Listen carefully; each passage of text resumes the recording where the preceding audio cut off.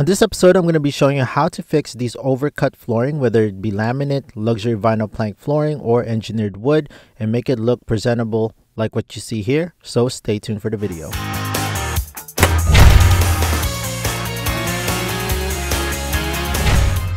So maybe you're just moving into a brand new home and you see this exposed area around your door jamb, maybe due to bad installers, or the old owner just wanted to change out their door jamb to a much smaller one, and you come across these gaps around there. In this case, this is a lot harder to fix because it is a continuous flooring. There's no transitions from room to room.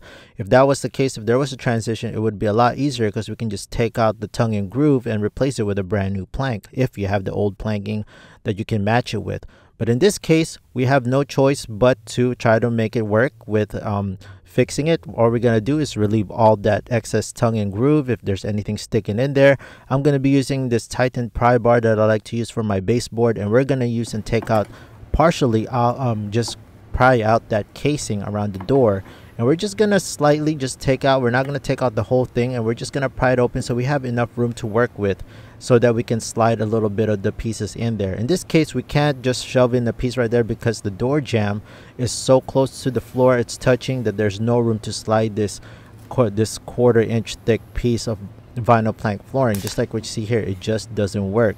So what we're going to do now is we're going to have to cut this in little pieces and try to shove and piece together the missing pieces. In this case, I'm just using both of my lineman's pliers and just snapping off a little piece, taking out the piece that's underneath that flooring, and I'm just gonna shove this one piece at a time. In this case, I'm gonna go and start off with the smaller piece first, and I'm just gonna maneuver it with anything that you can use. In this case, I'm using my utility knife, and I'm just positioning it to the place that I want. Now you can do this in any piece in any order, there's no order, but in this case I'm using my 2P10 super glue. This is great for this is what I use actually for my baseboards, and I'm just gonna use this as a canvas tool, my 2x4 and some toothpicks, and just dab a little bit on the edge right there because we don't want to oversaturate this with glue. It's gonna look very ugly, and we're trying to make this look as best as we can without not too noticeable that it was right there to begin with. Okay, so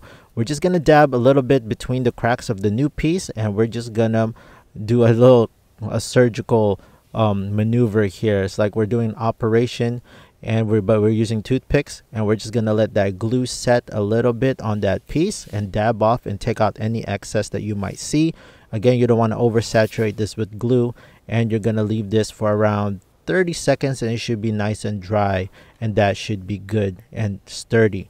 Now the next thing that you're gonna do is you're gonna use little pieces of the same floor. If you happen to have the same flooring, this will be a great time for you to get some of the scrap pieces and cut off little sections at a time. In this case, I'm just going to relieve a little bit off.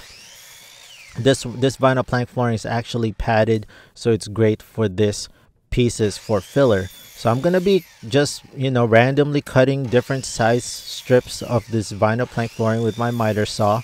Again, you can go as many as you want.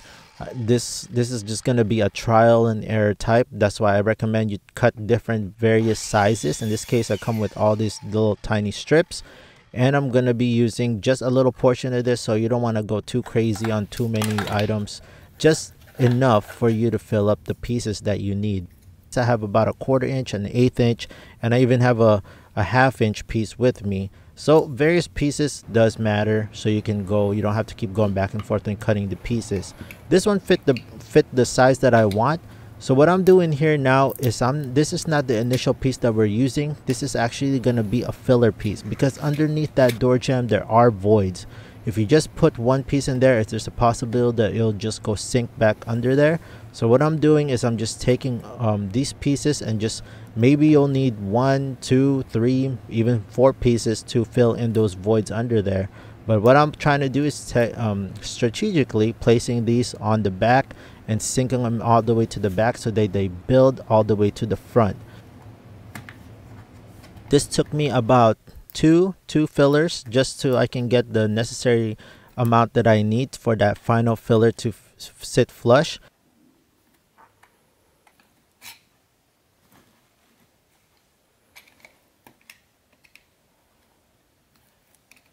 and I'm going to be positioning it with my utility knife. So the final piece, I'm going to be going through my pieces. It's probably one of the 1/8 inch thick piece. So this one, I'm going to be using that 1/8 inch piece and just marking off how much I need. So I'm just going to position it onto that area, and I'm going to cut and just trim along, test and fit. Cut and fit is the best way to do it. You're just going to cut along, measure it, and then relieve as what you need. I'm just going to go and mark off what I need, and I'm using my utility knife and my 2x4 block as a cutting table. And it looks like I've got the right piece that I need. And in the back of this flooring is actually a padding. This is actually one of those soft padding that came and already built with the vinyl plank flooring that I have, and I'm just going to strip those because those I will need so that I can lay that as the foundation piece for this piece to sit in. And I'm going to be wrapping this into around 3 folds before I insert that piece in. So once that piece in, now we have a padding for our new piece to sit on, so it doesn't sink lower than the actual floor. Because if you do that, the little piece that you're going to be inserting is going to sink a lot lower, and it's not going to look right. So use this to build up the height, and once you get that, I'm just using my flathead screwdriver to put that in there, and then I'm going to insert my new piece right here. So that easy. Really it's just a trial and error type of deal. And after I do that, I'm just gonna go and take out that piece, and I'm gonna glue it with my CA glue. Now it might take a little bit of trial and error at times. You might have to take it back out, shave off a little bit, but in this case it only took me about 2 tries to shave off, just to make it fit the way I want it, clean off around the area. And then we're gonna, again, like what we did under our first session, I'm using this little canvas as my CA glue, and I'm going to apply a little bit between the cracks there, not too much. If you go too much, then you can actually just dab off the area with the toothpick, like what I'm using here. And I'm just going to apply between the little tiny cracks right there. Okay, I'm going to do all 3 sides, and if there is any excess that I have, what you can do is you can take your toothpick and then just dab it and take off that excess. Once that's done, you're just going to let it sit. You can actually push it a little bit further with your utility knife, and then you can just let that dry. Now we're going to go to the next area. This one's a little easier because after I pried off that casing, that door casing right there, it actually is a lot bigger pieces and actually connects to the back of the baseboard, and you'll see that shortly. You see that it actually extends all the way to the back of the other wall. So in this case, I have a little L piece that I can use, and it's a lot easier to work with because it's exposed a lot easier than the other side. So I just made this custom cut L piece, or J piece, whatever you want to call it, but I made it so that it fits just like a jigsaw puzzle. Right when you let it sit, you just, again, it's trial. I don't know what situation you might have. Yours might be a different shape. It's just kind of like fitting up a jigsaw puzzle. Cut, fit as you go. This one worked really well, and this is ready for glue. So I'm going to use my 2P10. This is just the CA glue. Again, all the tools that I use in this video, I'll leave it in the description down below.